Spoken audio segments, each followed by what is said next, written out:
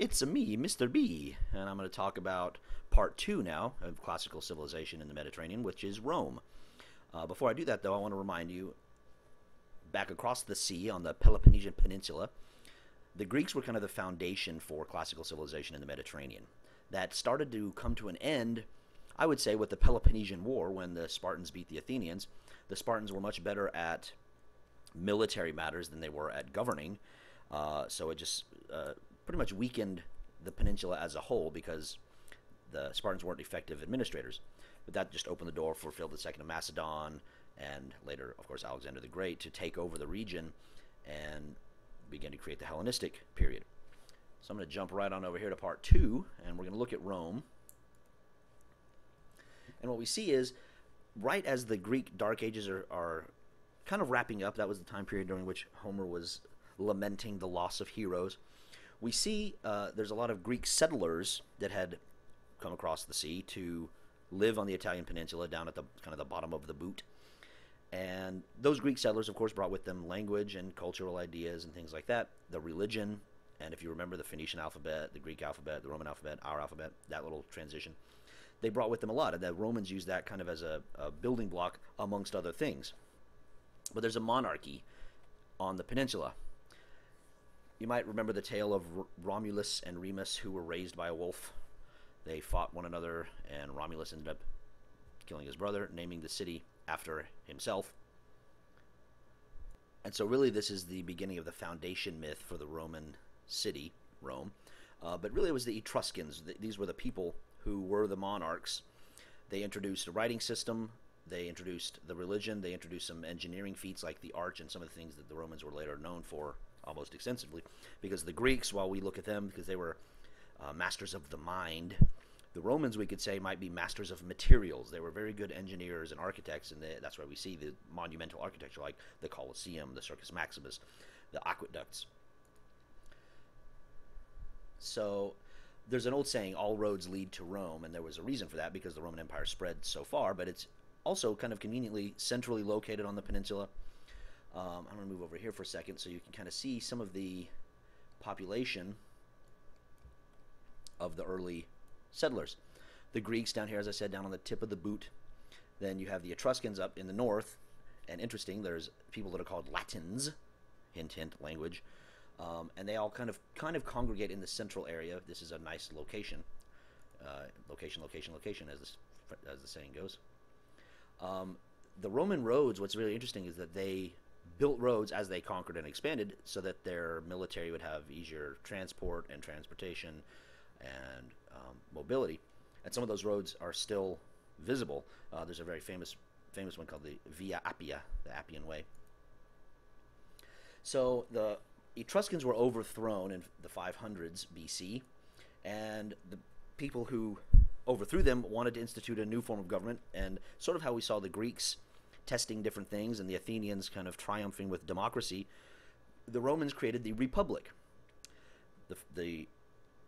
This should sound familiar because this is what the United States of America is. The founders looked at the Mediterranean classical civilization and wanted to duplicate it because that was sort of the tail end of the Renaissance, where the rebirth of Greek and Roman culture inspired everybody. And with the Enlightenment and the discovery of all these writings and the mathematics, the science, and all that the Mediterranean cultures had, the founders wanted to turn to them because they figured they had some good ideas. Well, they knew democracy was going to be something that was difficult in this nation, so they came up with a republic, which is representatives, and that's what the Romans invented. And really what it was is, you see here there's a word patricians and then plebeians. The patricians were the upper class. The patricians would kind of be like the Senate in our Congress. The plebeians would be kind of like the House of Representatives in our Congress. An upper house with wealthy landlords and a lower house of kind of common people. So this was made up of wealthy people who were landowners, as I just said, and this was made up of farmers, merchant class, lower class people, and they were chosen as representatives from amongst the citizens of Rome. The way it worked is you have two consuls who are kind of like co-presidents, and then the patricians are in their senate, and then the plebeians have an assembly, and they all are sort of an advisory body. They work together. There's a lot of trouble, as we will see, but they have a written law that they primarily that they attempt to follow, called the 12 Tables. And this is important because the Romans provide law everywhere they go, and they essentially say, hey, as long as you do things our way, if you follow our laws and pay your taxes, we'll leave you alone. Do your own thing otherwise. And the 12 Tables were kind of the basis for that, and we see that come into play later in importance with the Byzantine Empire, which we'll see shortly. This I'm going to skip. You can watch it on your own. It's a very funny, horrible histories about the high turnover rate, I guess I could say, of rulers. They were able to accomplish some of these. This thing is huge. This is like a NASCAR track. It held, I believe, somewhere in the upwards of 100,000 people. And we're talking thousands of years ago. They build a stadium, essentially, that can hold 100,000 people, more than 100,000 people, for entertainment, to watch races. And then these are all statues of emperors and whatnot. This is where it is today. If you go to Rome ever, if I do a tour, for instance, and you want to come along, you can actually see something that is the ruins, of course, of something that's thousands of years old. Pretty cool.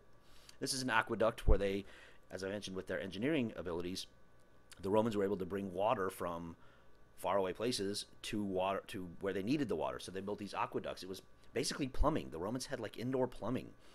Again, thousands of years ago, they were very advanced. And it's still standing, which shows how powerful they were, or how good they were. Now, the Punic Wars. This is where you can see the beginnings here. So we're looking at like right around the Han Dynasty, right around when the Spartans are, like 20 years later, the Spartans are fighting the Persians and all that at 300. Rome was busy fighting this city-state here of Carthage for control of the Mediterranean trade routes. Whoever could control this region would be the one that rose. So it was either going to be the Roman Empire or the Carthaginian Empire. Obviously, you guys know who won because we didn't have a Carthaginian Empire after that. This is some of the famous stories that we get from famous generals, like the Carthaginian general Hannibal. And what he did was he crossed the Alps. It was thought it was impossible to invade Italy because anywhere you go on the coast, you're going to attack. So he said, well, you know what? I'm just going to invade this way. So he came across the Alps, or tried to come across the Alps, I should say. And he did so with elephants, big, heavy loads that they could carry. But unfortunately, while their great general was away, the Romans figured, hey, Carthage is wide open, ripe for attack. So they attacked while Hannibal was up this way. And so he had to kind of beat a hasty retreat, and that saved Rome. Let me move this way. There we go. This is as he came across the Alps, what I just talked about. So Rome obviously won. And it's said that they so eliminated the Carthaginians as a threat that they razed the city, R-A-Z-E, which means they basically flattened it. They destroyed it, ran everybody out, or killed anybody that was left. And then it said that they wanted to make sure the Carthaginians never posed a threat again, so they plowed salt into the fields around Carthage so that no one could ever farm there again, which meant no one could ever live there again. That's a historical anecdote that's kind of cool. So, life wasn't always peachy keen, even though it was an empire and it was very wealthy, and they had control of the trade routes. And there was a couple of brothers called the Gracchi. Anytime you have a U.S., in Latin, you got it like fungi. Well, the Gracchus brothers would be called the Gracchi. And they proposed some reforms to try to help the poor in particular. And they were very popular because there was a lot of poor, and not many people were paying attention to them. So they offered things like land and different tax reforms, things like that. And they were very popular with the people, not with the fellow senators and rulers, and they were assassinated. Womp womp. So then what we see results eventually along the way. Rome had some trouble with keeping power in keeping the safety, security, and stability, the three S's. And we see a civil war break out, and there's something called the triumvirate to try to stop the civil war. And the triumvirate, the three, was Pompey, Crassus, and Caesar.